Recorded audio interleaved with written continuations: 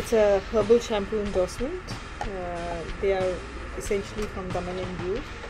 और इस प्रोडक्ट में मोस्टली लाइक आंवला और जो मतलब जो आपकी नानी या दादी बोलती थी आपको, जिससे आप बाल हो, जैसे रीठा आंवला शिकका, ऐसे नेचुरल प्रोडक्ट्स यूज़ किए, लेस ऑफ केमिकल्स। तो हेयर प्रोडक्ट है।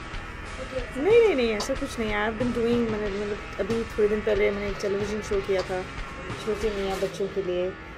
मैं कॉन्स्टेंटली शोज़ और लाइव अपीयरेंसेस जिसको बोलते हैं, लाइव इवेंट्स, वो करती रहती हूँ।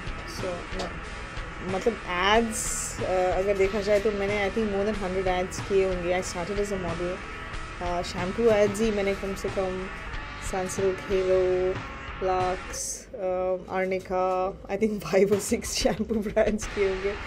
There's no nervousness like that. It's like being on your own territory. It's kind of fun. I try and use herbal products and hope कि इसमें सब कुछ herbal ही हो. And yeah, I like.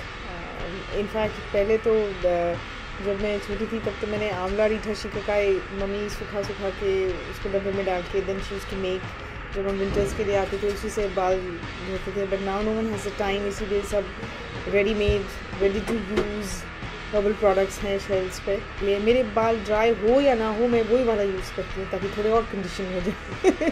Because हम लोग इतना ब्लो ड्राई और इतने colours, rod, heating rods and all that use करते हैं। तो अगर मेरे नॉर्मल हेयर भी हैं, I try and use the one which is for dry hair.